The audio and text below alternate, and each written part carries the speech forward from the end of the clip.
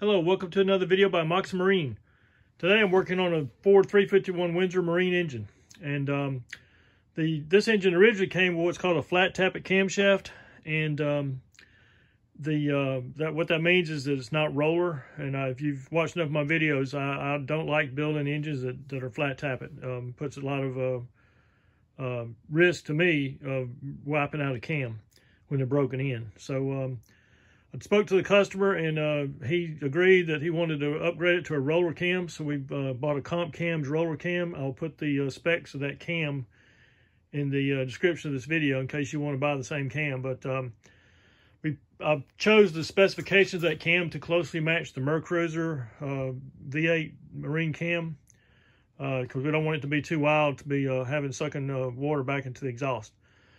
But having said that, so this block, which is a Ford 351 Windsor block, came with provisions to install what's called the spyder. It's a device that holds the roller lifters down, or the roller. There was something called dog bones, and I wish I had showed it to you before I put this intake manifold on there. But what I'm about to tell you is I ran into a problem, and I'm discussing it now. But we put the roller cam. I put the roller cam in, put the dog bones in, put the spyder in. It was all. By the way, the rollers are factory Ford rollers. I'll put those in the description of this video also in case you want to upgrade your Ford 351 Windsor to a roller cam. So this video is basically going to tell you how to convert a Ford 351 to a roller cam. But that's not the point of this video. So, but it will be something you'll learn. So I got the roller cam in, got the dog bones in, put the spyder in, got everything tightened down, put Loctite on the spyder, everything's good to go. Put the intake manifold on, not realizing I was causing a problem. And then I went to put the push rods in. So the push rods that came with this engine, like I said, were push rods from a flat tappet. And I'll be honest with you, I dropped the ball. I forgot to check. I forgot to order push rods when I ordered the parts for this engine. And when I went to start putting push rods in it, I discovered a problem. So the push rods that came with this engine are 8.1 inches long, and they're so long that I couldn't even get. This is your rocker arm, your valve lifter rocker arm, or valve system rocker arm. And these type rockers are not adjustable. You tighten the center bolt down to 25 foot-pounds, and that's it. There's no adjustability in the valve train with these type rocker arms.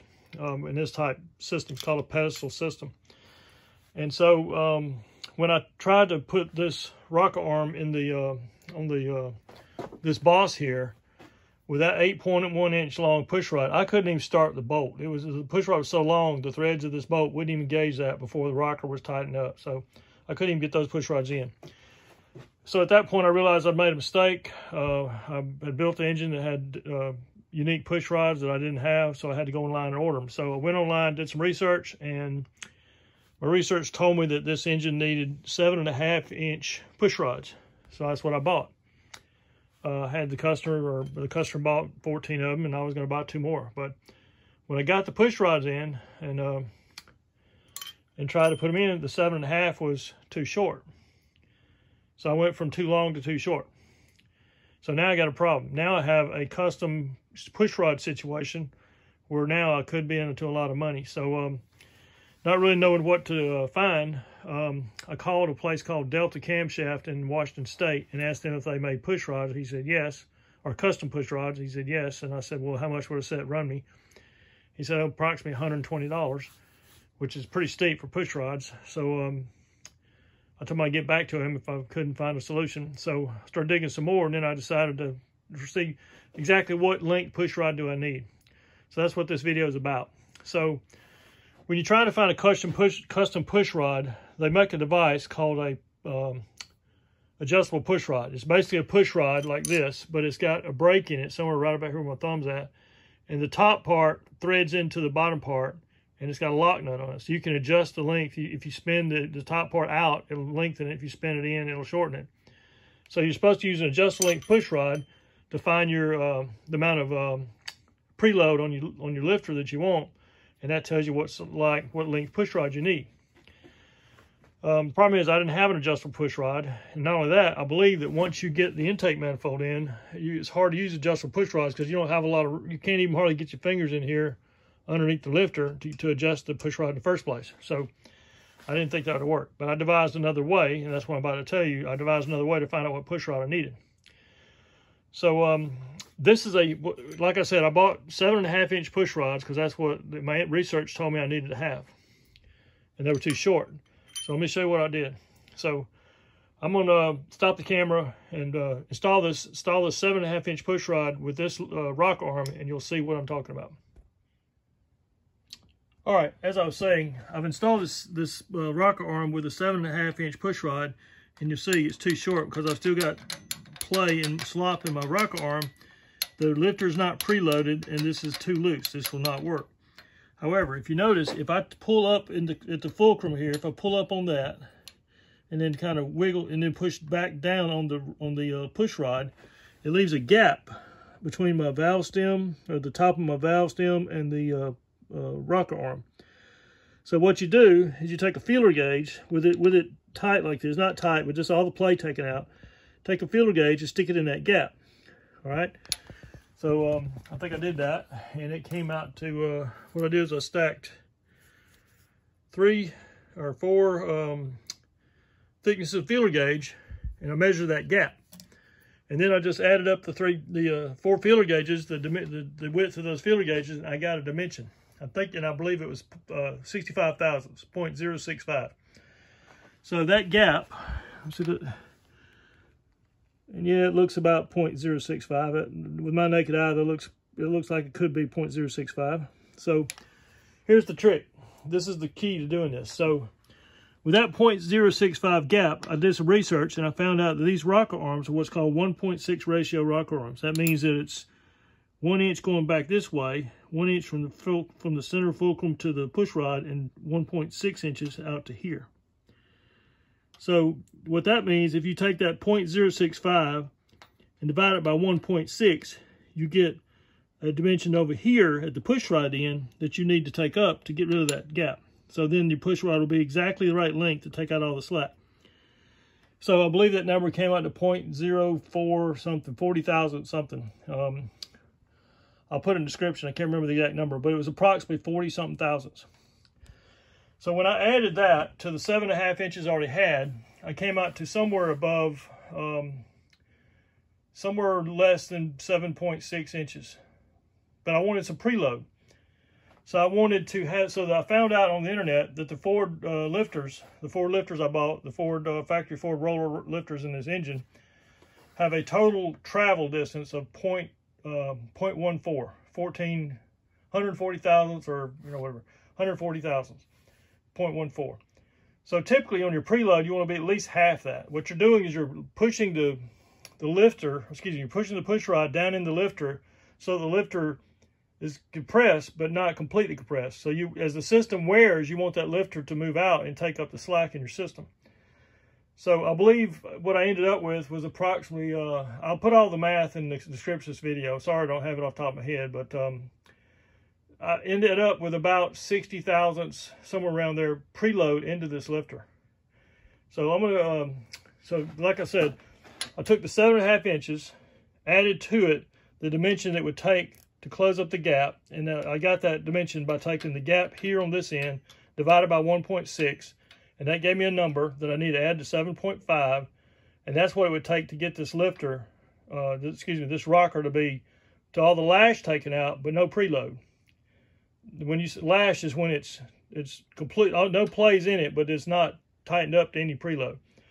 Then I wanted a certain amount of preload, which I'd added that also into that same number. So the 7.5 plus the gap plus the preload, and that's the length push rod I end up needing. So as it turns out, this was 7.5. What I ended up buying, or we ended up needing, was 7.6 inch push rods, and that's what this is right here. So I ended up buying this model. It's Elgin PR-89S. I got it from Engine Parts Center in Birmingham, Alabama. And this push rod, I've already tried it and put it on, and it works perfectly. So I'm fixing to put this one in, and I'll show you what the difference is. I'll show you how much preload I've got, and the fact that all the preload, all the play is out of the system. All right, as I was saying, I now have the rocker installed, and I'm using a 7.6 inch long push rod. And you can see there's no play in the rocker. It's all the lash is taken out. But if I do like this, if I rock this rocker back on the push rod, you'll see it dips down a little bit. See that? So I still got a little bit of a gap, but I mean, I've got some preload into my lifter now. And like I said, I'll put the calculations of what this preload is in the description of this video. But now, this lifter is under a spring tension, and that spring is the spring in the lifter that's taking up the slack. So now the push rod is into the lifter and has preload, and these 7.6 inch push rods are just right. So I'm gonna go ahead and continue installing the valve train and get it done. And all you do is put everything in, put the push rods in, install your lifter, tighten it down to 25 foot-pounds, and you're done. There's no adjustment. The adjustability is in the length of the push rod on a custom engine like this. And like I say, the goal of this video was to show you how you can determine what push rod length you need without using an adjustable push rod. And like I say, if I'd done this properly from the start, I would have had this intake manifold. It wouldn't have been on. I would have used an adjustable push rod to find the length I needed and you can get the exact exact preload you want. But this method worked just fine. I wanted to add one more thing about this engine. I now have half the engine, half of lifters, the valve train installed. And I wanted to point out that when you're pressing on the lifter to try to check the preload, that one's pretty good. There's two requirements. One, the lifters have to be empty. They can't be pumped up with oil. Otherwise, the oil will hydraulically lock the lifter and it won't spring back like that. Or it won't spring down either, so it won't have any play. Because that's the purpose of the lifter. That's what the lifter is supposed to do. It's supposed to take out that play and make it a solid hydraulically locked system. The play taken out hydraulically. The other point I'm making is that, like you can look at this valve here, or this rocker here, and see this press, it's actually raised up a little bit here. This valve is, or this particular rocker is the cam is trying to raise that or push that valve open, so you won't have any play on that one there. So two things: you must be on the base circle of the cam, and the lifters can't be pumped up for you to have the play. So what I'm going to do when I get all the valves, all 16 of them done, I'm going to go back and put it on top of that center number one, and then go around the firing order and check to see if I got the proper preload on all 16 lifters. And when I say follow the firing order, I've talked about this before in one of my other videos, but if you start with number one in the compression stroke and the firing stroke, you can check both those rocker arms because they're supposed to be closed to allow the engine to make power, to fire and make power. So if you put on number one at TDC on the firing stroke, check number one, which will be right here, I think. This is one, and you can check both of these rockers, and they should have the preload that you're looking for, the springiness. Then you go to the next cylinder firing order. I don't remember what it is on this Ford, but I'll go check the firing order Ford 351, and I'll rotate the engine 90 degrees to the next cylinder, and in the firing order, and keep checking the two rockers in the firing order to make sure I have the springiness I'm looking for in the preload. And so then I'll know that I have all these lifters adjusted properly, or all of the push rods are working with this engine. So hope you learned something from this, and subscribe to my channel, and continue watching my videos, and hope this helps you with your Ford 351 Marine engine. Thanks for watching.